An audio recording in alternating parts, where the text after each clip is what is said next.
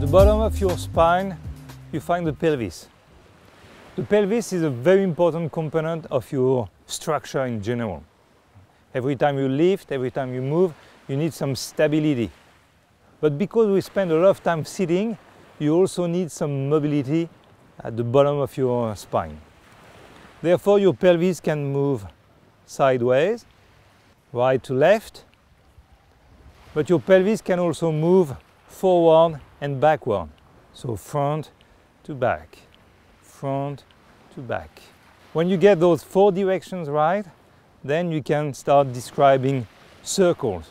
So your pelvis can rotate a bit like a belly dancing, one direction and the other. Try to keep everything else very stable, your chest, your knees, nothing should move except your hips. It's a very small movement, you don't have a lot of range of motion.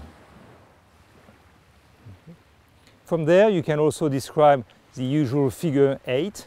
So that would be an horizontal flat 8 here, going forward, back and back.